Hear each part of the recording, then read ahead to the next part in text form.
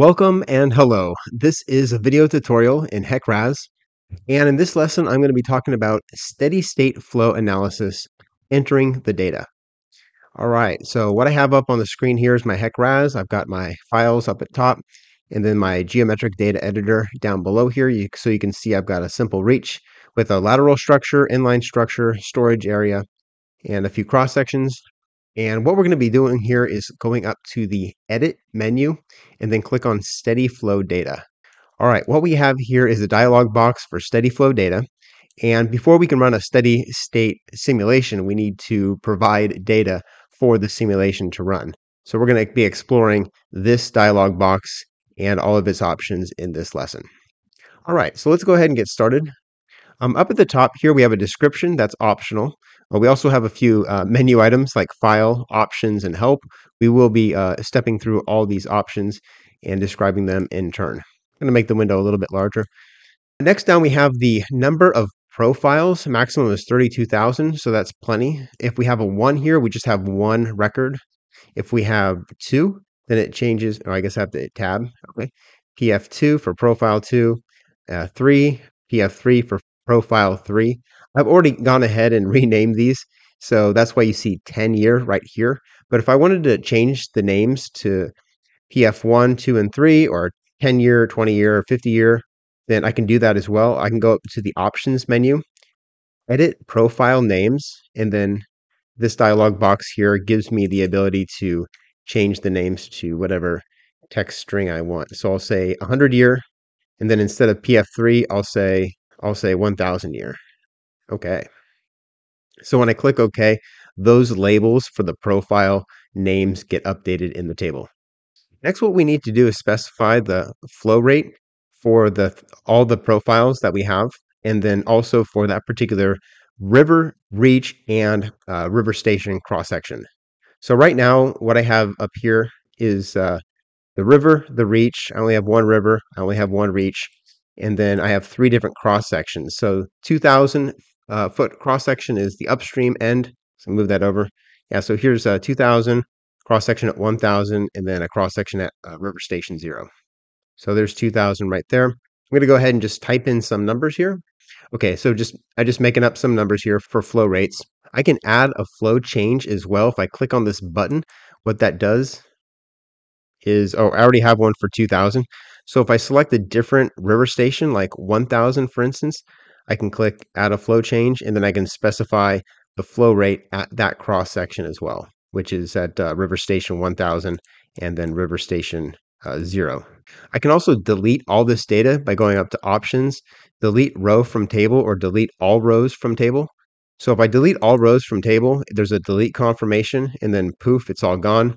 I still have the same 3 profiles as before because I didn't delete the profiles, but I can delete the profile by selecting on a profile, such as this last one here, 1,000-year, options, delete columns or profile from the table, and then the last profile cannot be deleted. Okay, I found another way how to remove profiles from the table. Just come up here, change this back to a 1, hit tab, and then say yes to confirm. And now we're back down to our 1 profile where we started at 10-year. Another way to add profiles is to click on this button, Add Multiple. So if I click Add Multiple, I can just double click for all river stations and then click on OK. What this did was add multiple river stations for whatever profiles I have. I only have 1 profile here, but I can go ahead and add 3. And then let me go ahead and rename them as before. Edit profile names. 10-year, 100-year, and 1,000-year. Okay, back to where we were. I can also delete individual rows. So if I select this second row here for river station 1,000, I can go up to options, delete row from table, it's gone. And then let me just delete this bottom row as well. Delete row from table, gone. Okay, I'm going to add my numbers back in here, 2340. There's also this apply data up here, this button. If I click that, it will basically save the data. So I'll click apply data. And then now we're going to look at some of the options. And I showed that apply data button because this first option is to undo edits. Let me go ahead and make a change. So 3620, let's just call it 3621. Okay, instead of apply data, if I wanted to undo edits, then it will say, okay. Now we're back to 3620 for that 1000 year flow. This undo data doesn't only undo the last action, it will undo all the actions since the apply data was clicked last. All right, so the next option down here is to copy table data to a clipboard with the headers. So what this does is it just made a copy on my clipboard with this table data right down here.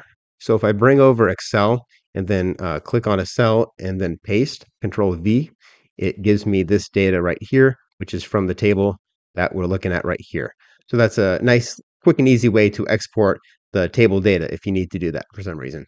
Okay, the next option down here is to delete row from table. We've done that. Delete all rows from table. Did that. Delete the column. Next is ratio selected flows. So for instance, if you wanted to modify the flows in the table by a specific ratio, then what you want to do is highlight the cells that you want changed. Maybe it's just one cell, maybe it's all the cells.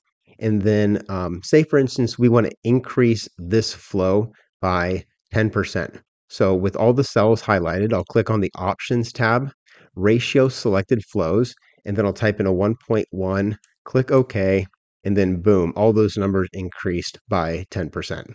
All right, so that's how that works. And I'm going to click Apply Data, sort of as a way of saving. All right, the next option is Edit Profile Names. We've already done that.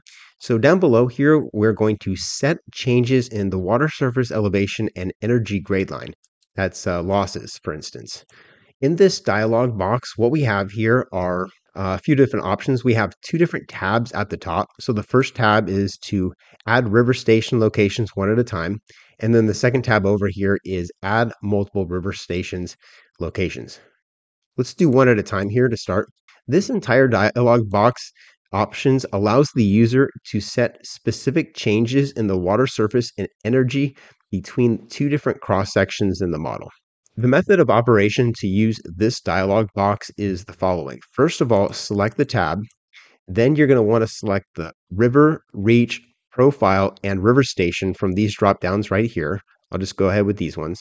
After that, you want to select one of these 5 buttons from additional energy grade loss all the way down to K loss. That will populate part of the row. The next row you want to add to the table. And then finally, you're going to want to enter the value manually. So let's go ahead and get started with the first one to just sort of demonstrate how this works. We'll stick with this tab right here. We'll use River A, Reach 1, the 10-year profile, as well as River Station 2000 cross-section. I'll click Additional EG. Additional EG button here allows the user to add additional energy loss between two cross-sections. So as you see, the table row here has been populated with all of our information above, plus the type of additional EG. Now it's up to me, the user, to specify the additional energy grade line loss at that River Station 2000. So I'll say 0.5. I can go ahead and make additional edits. Say, for instance, I want to make the same additional energy grade line loss at the next river station down at 1,000 feet. I'll click additional EG 0.5 and then one final one. Oops, already have that one. And then let me select the river station 0 and then go 0.5. I can also delete data. So if I wanted to clear an individual row, I could just select that row, click the delete button. Or if I want to delete all the data, there's a button down here on the bottom right, clear all, and then there's a delete confirmation, and then you're cleared. I can make the same edits a little bit faster by using this tab for add multiple river station locations. Again, this will be 10-year. Click additional EG, and then I can select all the river stations, and then OK. Now I can just go 0.5, 0.5, and 0.5, and then OK. All right, so I'm going to go ahead and clear that. So clear all. OK. Say, for instance, we wanted to add additional energy grade loss that depends on the flow rate with a 10-year, for instance. So let's go back to 2000, 10-year. I'll say this is 0.5. And then if I want to change it to 100-year, I'll click additional EG again, 0.8. And then for 1,000-year, which is even higher flows, that could be 1.1 feet. Okay, so there's different ways to do that. That was just additional EG. We've got 4 other buttons to explore here. For instance, change in EG right here. The label says, add a line to the table at the currently selected location to set the change in energy. When this option is selected, the program does not perform an energy balance. It just uses the specified change in EG value to compute the water surface elevation. Next up is known WS for known water surface elevation. This option, this button here, allows the user to set the water surface at a specified cross section for a specific profile. The next one is change in water surface elevation. This allows the user to force a specific change in the water surface elevation between two cross sections. And then the last one, K loss here. This allows the user to calculate an additional energy loss that will be added into the solution of the energy balance. The user enters the K value, which is a range between 0 and 1.0 and is very analogous to the minor loss coefficient found in pipe flow hydraulics because that value is multiplied by the velocity head of the current cross section. So that is how to use this interface for setting internal changes to the water surface or energy grade line. The next option in the steady flow data editor is observed water surface. So if we happen to have observed water surface data, we can use this interface. Once the user has this dialog box opened up, I had to delete that one row I already had. Go ahead and confirm that you have the river, reach, and river station that you're interested in.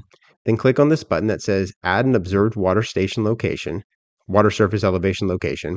Boom. It'll populate the first three columns of this row. And then it's up to you to specify the actual values. So I'll say 45 feet, and then 47 feet, and then 49 feet, just making up some numbers.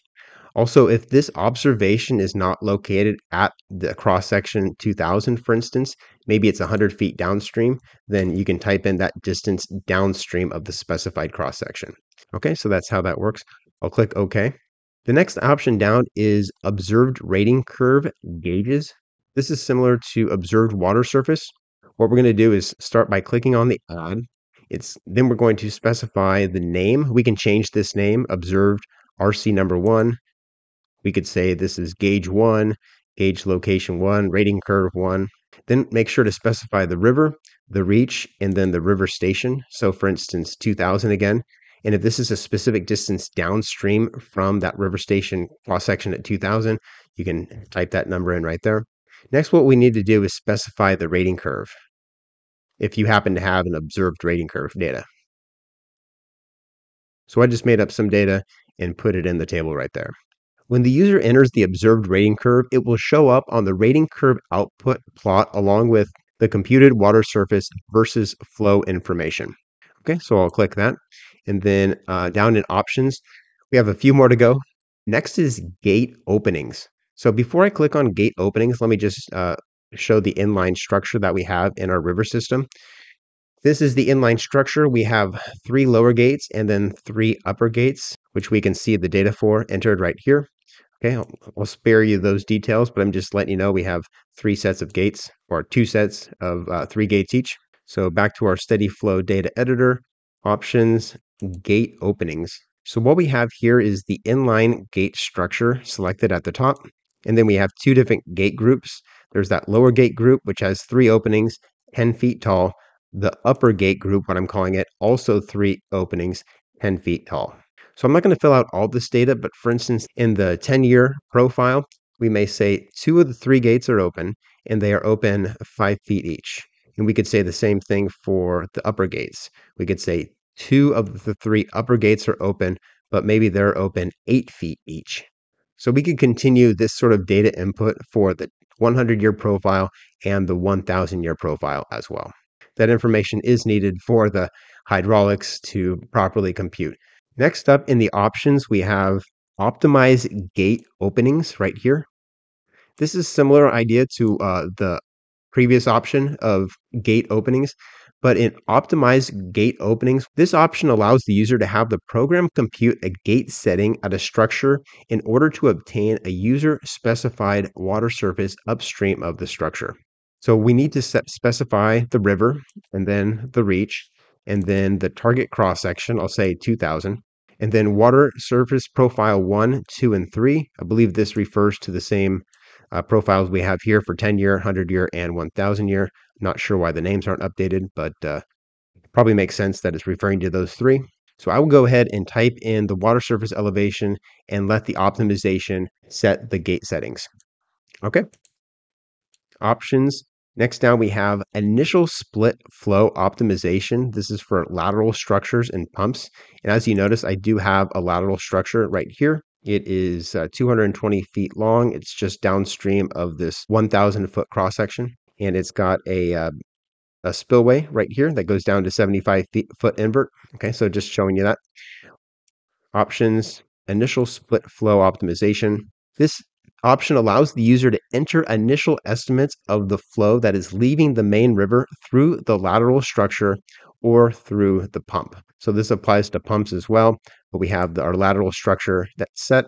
Right now, it's just set at 0 for initial value, but if water happened to be leaving the river reach at the beginning of the simulation, then these values would be non-zero. Okay, the next option down here is it's grayed out for me. It's initial and lateral structure outlet time series flow. So this would be option would be enabled for me if I was using time series. So for instance, lateral structure and then outlet time series. I don't have anything set for either lateral structure or for the inline structure when I click outlet time series. But anyway, if you were using outlet time series data, then this option would be enabled. Okay, last one is storage area elevation. Let me close this and then move this over. I do have a storage area right here. It's not connected at the moment, but I drew it in here just to demonstrate this last option. Storage area elevations. As you see, I have a test storage area, never mind that, but storage area 1 is this one right here. This allows the user the ability to enter the water surface elevation for storage areas that have been entered into the geometric data. So this is a required field for all three profiles for all the storage areas. And then click OK.